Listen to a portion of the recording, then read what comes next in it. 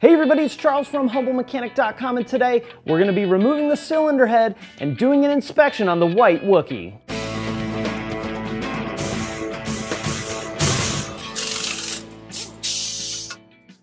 Next up in the Wookie series, we're going to be removing the cylinder head. I'm going to show you guys how to do that. I'm also going to show you how to remove cams, and we're going to be doing an inspection on the cylinder head as well. We're also going to be taking a quick look at the engine block, but we're going to save a full inspection for that down the road. I'm also going to be doing a Facebook Live video on top of shooting this video, so we're going to kind of tag team this.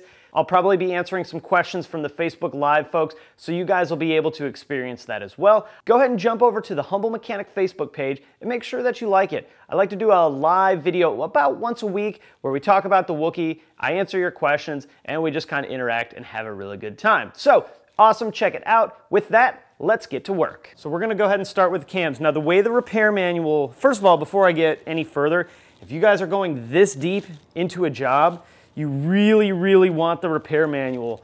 Don't try and fly this blind. You wanna make sure that you're doing this the right way. This is internal engine work basically, so we wanna make sure we're doing it the right way. What the repair manual says to do is to remove the outer two caps and then slowly remove the inner two caps.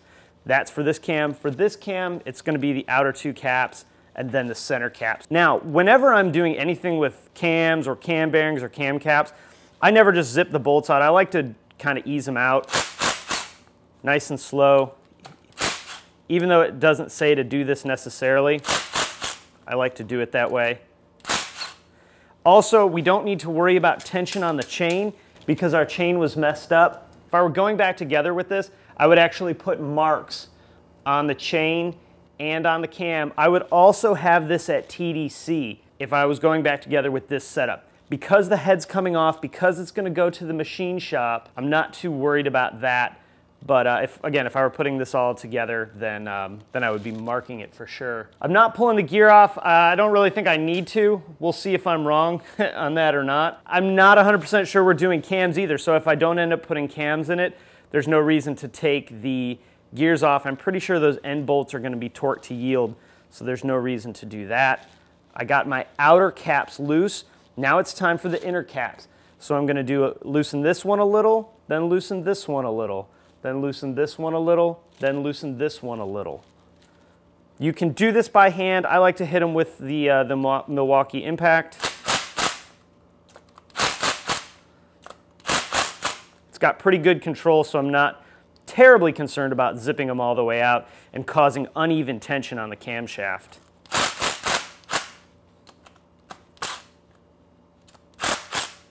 You can see the cam slowly lift up.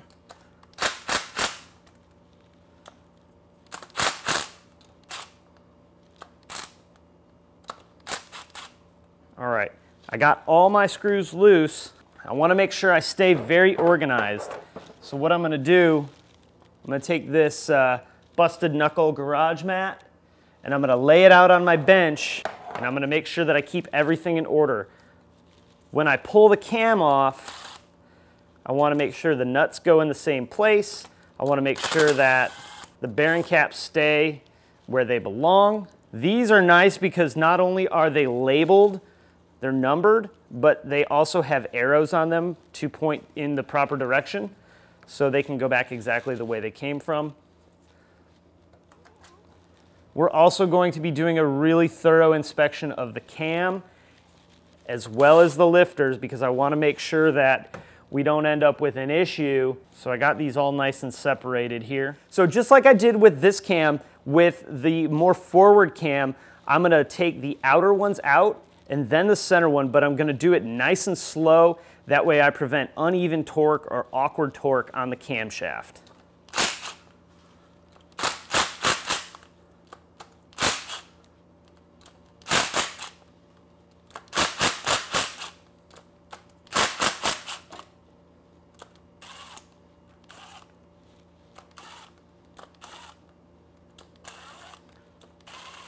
Now, you also want to make sure that if you're doing this kind of job, you make sure that if this kind of stuff like these probably aren't really too worried about torque to yield, but if they're bolts, you want to make sure that they don't need to be replaced, because a lot of times bolts that would hold cam ladders down or cam bearings down will be torque to yield. Now this one didn't pop up quite as aggressive as the other cam did, so a lot of times what you can do, I'll take the rubber end of a hammer and I'll just give them a tap. That one's loose. That one's loose. I'm taking and setting these over on the bench in the same order that I pulled them off. When it comes to project cars, guys, staying organized is huge, huge, huge. Remember, this isn't gonna be like I'm taking the parts off, I'm setting them on the bench, and I'm putting parts back on. This stuff is gonna be sitting for a while, so we don't wanna just pile up a whole pile of parts and then wonder where this stuff went. We wanna make sure we're staying very neat and very organized. So I can just now walk the cam out. Here's our camshaft out. There's a little bit of wear on the lobes. It's not terrible. What is really a good telling sign too is low wear on the lifters. If you see a lot of weird wear on the lifters, definitely want to replace those. And at that point, you're probably going to be putting cams in it too. We also want to do a thorough inspection of the bearing races right here as well. Let's take a look at our lifters. Odds are these are going to get replaced. So they don't really look too bad. You also want to inspect the bottom portion where the valve sits. You can see a little bit more wear there. Nothing horrible, nothing that makes me scream, oh my God, this engine is toast. Now I'm gonna leave all those in where they were. And then what I wanna do to make sure that I stay nice and organized is I'm gonna put all my cam caps back on. And I'm not gonna tighten the nuts down too much. I'm just gonna get them started. Odds are these will have to come back off when the head goes to the machine shop. I'm gonna send the head to the machine shop to have them check it. I was a little concerned about overheating to make sure that it's straight. This is exactly the same as the AFP VR6. In fact, this engine is almost identical. The intake is different. Actually, I think the exhaust is the same. Some of the hoses and piping might be a little bit different, but the main engine, both cylinder head and block, I think are identical. They're just cups, there's no shim, it's all hydraulic. There's a lot of parts bolted to this head. A lot of them are gonna stay until I get it off of the car and onto the bench. So next up, we're gonna remove this coolant hose back here. You guys may see me do this, like double tap it, triple tap it a couple of times. That's because, remember, I'm shooting this video for YouTube as well. Now, I can be a little more aggressive with the coolant hose on this side. Don't want to be that aggressive with it on the other side, because the other side is the heater core. I sure as hell don't want to have to replace a heater core if I don't have to. Luckily, this one, that came off nice and easy. All right, so our cams are out. Our chain is just dangling here on the other side. I don't really care about that at this point. I am gonna have to take this guide on the other side off. You can see it's just cracked right in half. Another piece of the guide. That didn't come out quite as happy, but I think we'll be okay. Here's the rest of that chain guide. Just like with the cam caps, I'm gonna just start these bolts back in.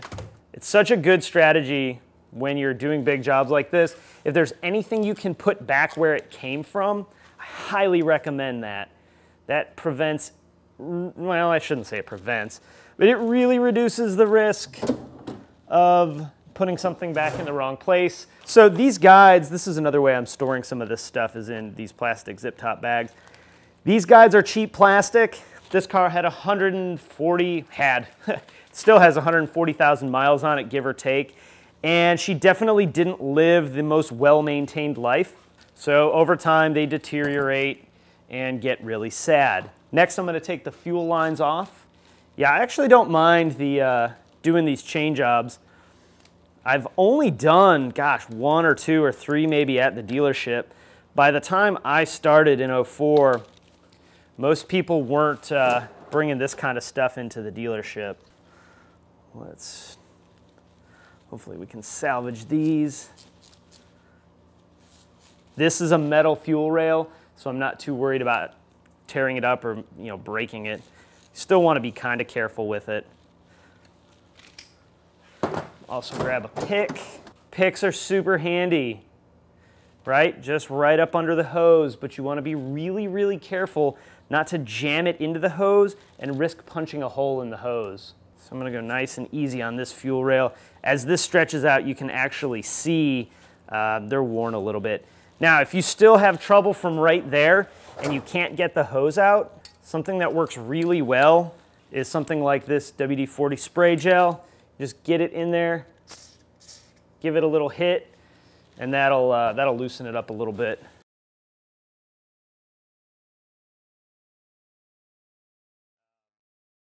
Got a little bit of fuel out, nothing too major.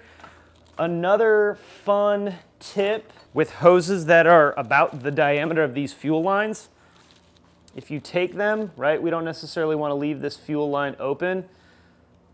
So I don't want to dump fuel everywhere. I'm going to tuck my rag under.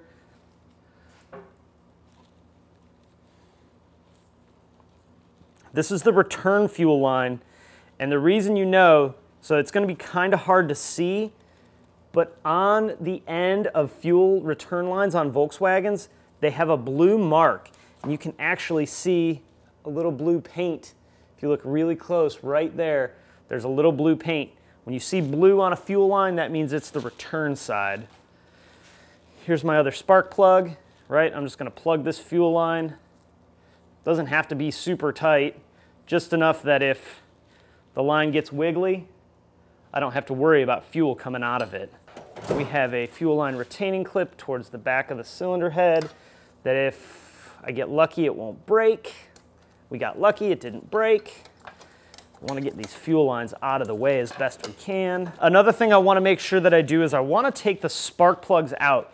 And the reason that I want to take all of the spark plugs out is I don't want to run into a situation where I'm ready to set the cylinder head down and the spark plugs are actually lower than the bottom of the head. So a couple of reasons that I'm pulling the head while I look for the spark plug socket. I'm pulling the head because I actually am convinced that the head gasket was leaking. I was getting sort of a early morning phantom coolant leak. These gaskets were pretty common for leaking. These are actually like a fiber gasket that the VR6s had.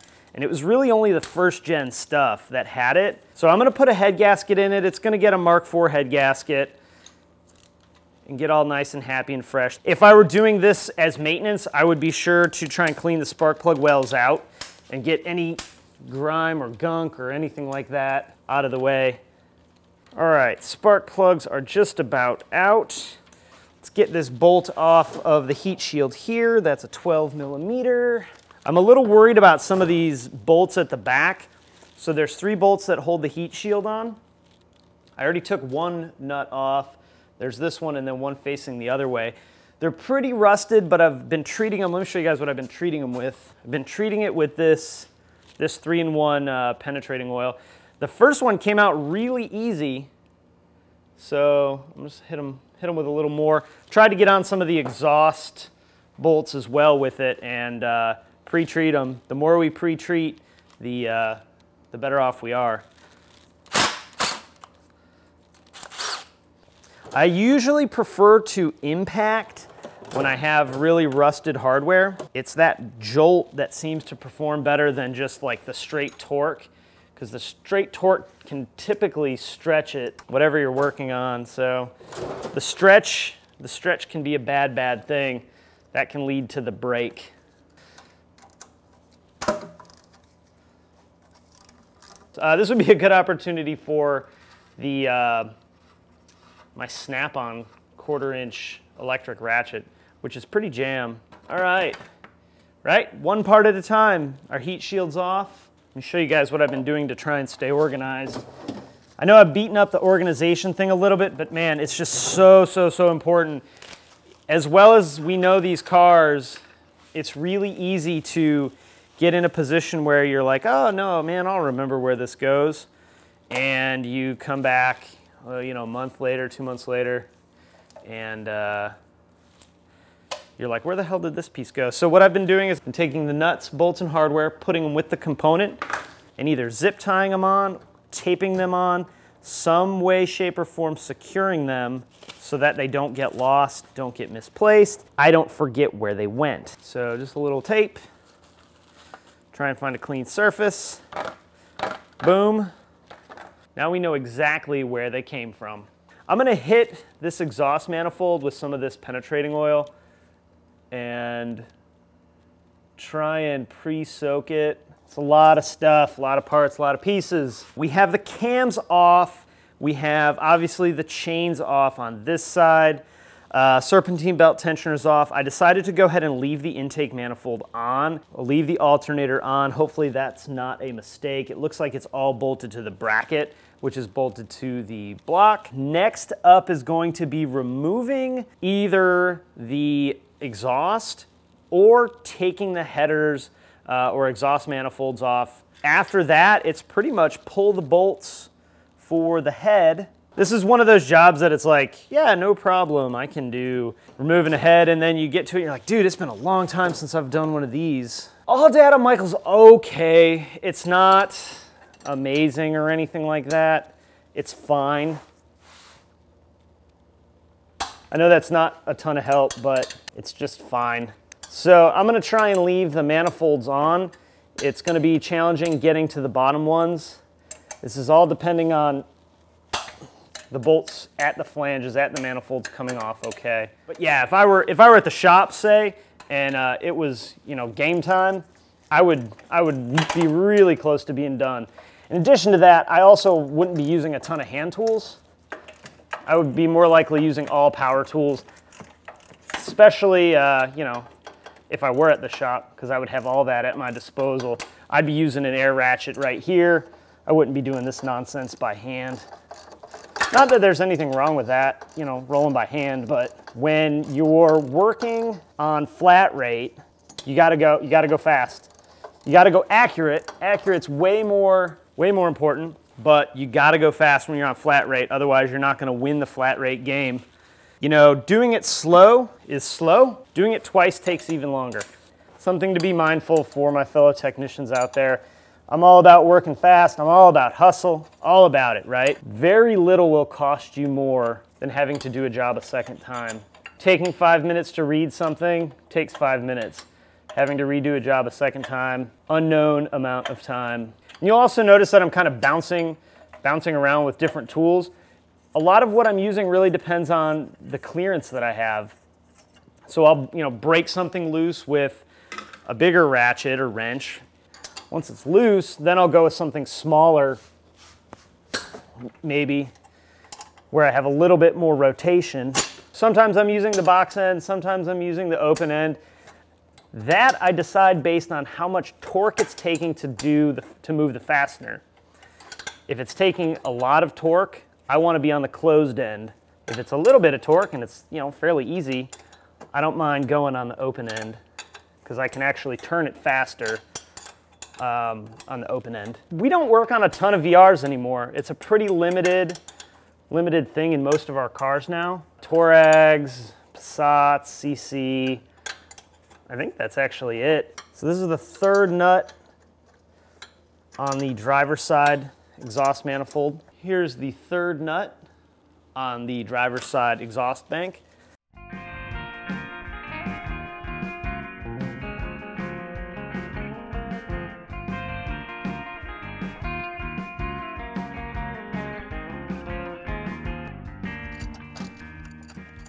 All right, we're about 2 turns away from having this damn thing off. Here we go. I'm also trying to hold the manifold up a little bit, or the downpipe up a little bit, so that there's no pressure on it. All right, now that we have the 6 nuts off of the downpipe for the exhaust is actually loose. We're gonna leave the intake manifold, the lower manifold, on the vehicle. Next step, and really one of the final steps, is going to be removing the cylinder head bolts. Now, like I've mentioned before throughout the video, you want to have your repair manual in order to follow the proper procedure for taking the bolts out. If you take the bolts loose in the wrong order, it can actually cause the head to distort and cause damage. This head's going to the machine shop anyway, so I'm not super concerned about it, but that is something you want to make sure that you follow whenever you're taking any cylinder head off of a vehicle.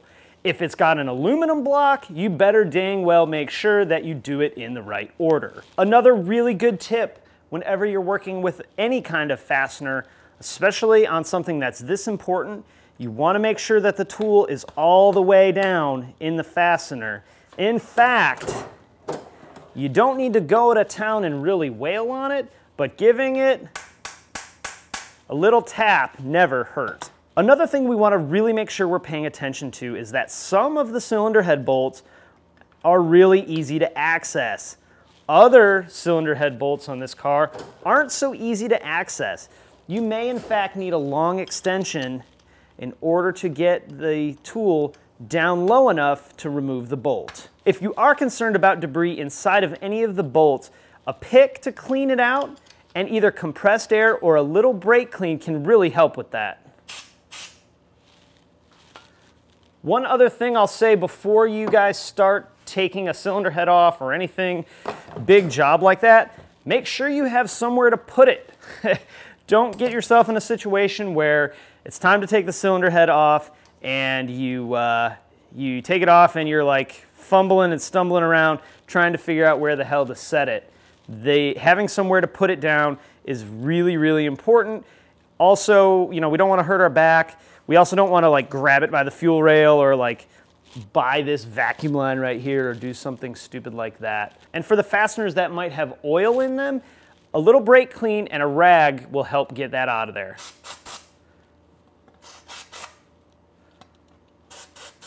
Make sure you guys are wearing eye protection if you're doing stuff like this.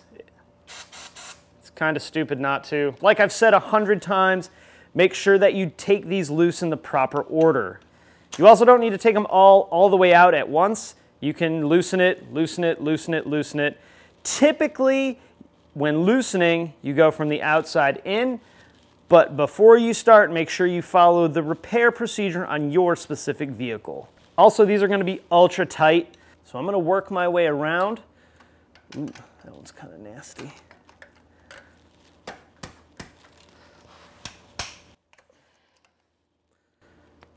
Go in the corners first.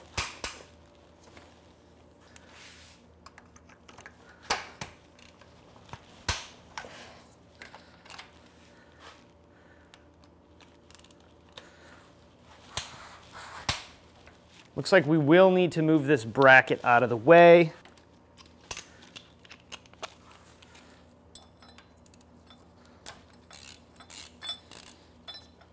I'm going to leave it on there, just loosen it up in order to get it out of the way so I can gain access to that fastener. If you don't need an extension, I don't generally put an extension on it. Any length you add adds for the potential to rock the fastener, and we don't want to do that. But you also want to make sure that you're not going to bust your knuckle open anywhere when the ratchet slips.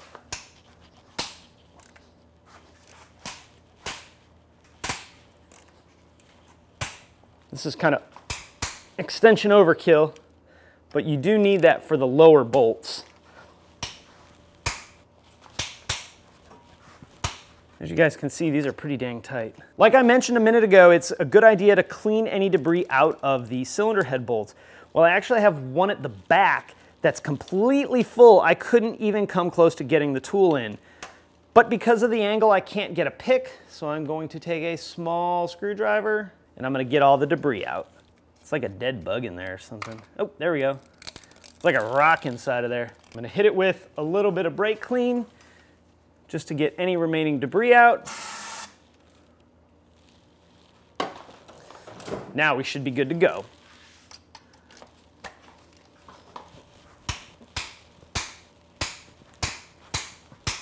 All right, I'm just going back through and seeing if I missed any. I know I have one or two more. All right, I think I actually just have 2 more.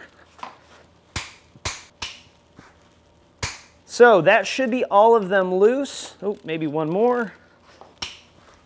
Did that spark? Did you guys see that spark? That was cool. Now that we have all of the bolts loose, it's time to just go ahead and take them out.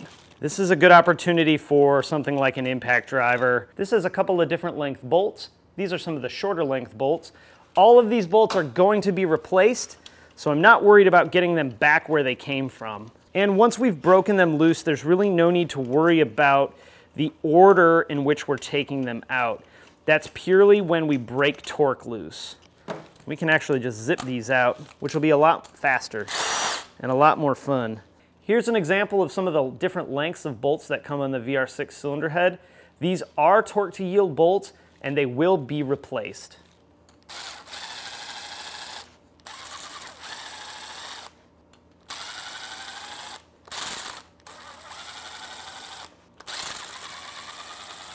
So another quick tip, when you're doing these and they may have oil on them, don't just put the gun in and go full throttle. You'll spin oil everywhere. Take it nice and slow, or use your hand to cover it so you don't get oil in your face. Of course, we're wearing our safety protection, so we don't really need to worry about that, right? Even though these bolts aren't going to be reused, I'm going to save them. These bolts actually make great punches. We're at the point now where I'm pretty sure I got all the stuff out, right? I'm gonna do just a kind of a couple more checks, make sure that there's nothing that's gonna get hung, no connectors, everything is clear. I can probably lift up on it. So one thing I see that I forgot is actually the dipstick funnel. We wanna make sure we take the dipstick funnel out. That's a number 5 Allen, I believe. That was definitely what was hanging. In fact, while we're here, we can just go ahead and pull the dipstick funnel out altogether. Now it's time again, do another inspection. Lift up on it a little. Make sure we don't have anything connected anywhere on the cylinder head. No electrical connectors. That's the big one that people miss, electrical connectors. Nothing in the front. In fact, I'm remembering that there's 3 connectors that attach to the oil filter housing, so we want to remove those. See, these are the wires that I just disconnected, and just for fun, tuck them in there. I'm doing a visual inspection down towards the bottom end, just to make sure we're not going to catch anything. Now, this is not the heaviest cylinder head in the world, but it's also not very light either. So, be really careful when you're lifting these kind of things. No need to be dumb and hurt our back. In fact, I got a guy out right now with a hurt back. So guys, please, please, please, one more time, please be careful. All right, with everything loose, it's time to take the cylinder head and pick it up. If you have someone available to help you, this is a really good time to grab them and get their help. Since I'm flying solo tonight, well, I'm flying solo. We want to ease the cylinder head up. We don't want to just rip it, right? If we just jerk on it, we run the risk of hurting ourselves. And if something's hung, it's not going to be fun. All right, so we're loose. It's definitely heavy. Nothing is hung. It's time to take it and put it on the bench. Let's try not to break our plastic tab. Make sure we're not going to smash our fingers.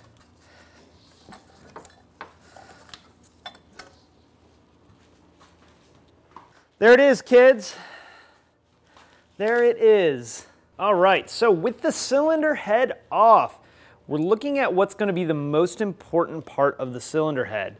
This is where the head mates to the block. As you can see, we have some gasket material left over from what's still on the block. The head gasket is right now still on the block. It doesn't look awesome. It's got some spots that are a little uncomfortable for me. You can see some deposit buildup right here on the valve. One area of concern is right here. This looks like it might just be gasket material.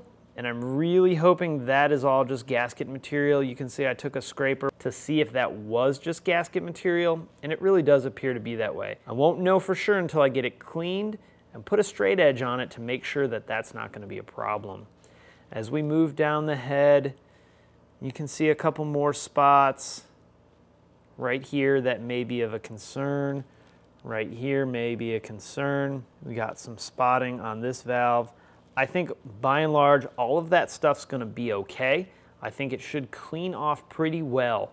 This is going to be hot tanked. It's going to be checked for straightness. It's going to have a valve job. The valve guides and seals are gonna be replaced. And that's gonna be good because if we come up here to the top, we can see how much rust and nasty debris was in the cooling system. The top side of the cylinder head looks pretty good. On the top side, we did a pretty good inspection already. We can see our lifters don't really look all that bad. There's a tiny bit of marking on it, but nothing that I'm actually that worried about. I'm pretty sure though we're gonna go ahead and replace these anyway. This is sort of a while you're in there type repair. Also going to be looking at replacing the valve springs as well. We also want to make sure that we do a really good inspection on the cam bearings. You can see a little bit of scoring on the bearings, but that's really not all that bad. What I like to do is I like to take my finger nail and run it perpendicular to where the scratches are. And if I can feel the groove with my nail, then we need to do something about it. If I can't feel the groove with my nail, it's probably going to be okay. But of course, we're definitely gonna make sure we check each and every one. Even though I'm pretty sure we're going to replace the lifters, it's always a good idea to pull them off and do a full inspection, make sure we don't have any that are collapsed or have any damage on the inside of it as well. This is also a really good opportunity to look at the tops of the valves, look at the keepers, and look at the plate at the top and make sure there's no issue there either.